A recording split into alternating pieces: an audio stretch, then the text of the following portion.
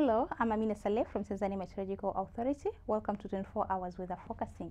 In our rainfall model indicating precipitation in most parts of the country with the strong signals of a part of southwestern highlands, Morogoro, Dar es Salaam, Pwani and Mafia.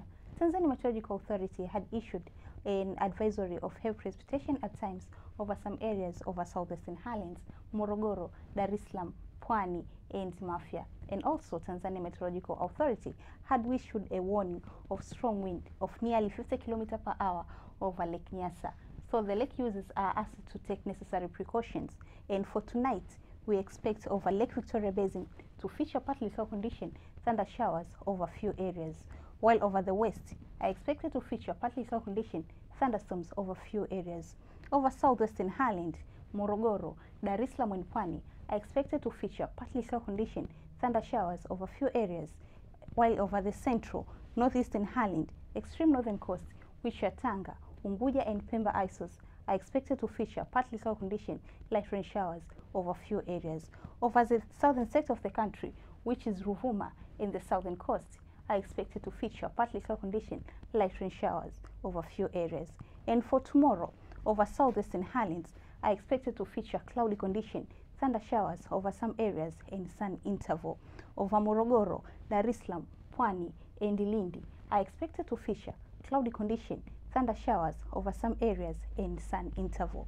Over the Lake Victoria Basin, over the west and central part of the country are expected to feature partly cloudy condition, thunder showers over few areas and sun period.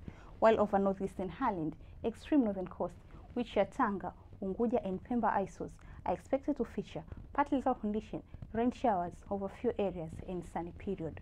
Over Ruvuma and Mtwara are expected to feature partly cloudy condition, rain showers over few areas and sunny period. Now let's have a look on 4 days weather forecasting.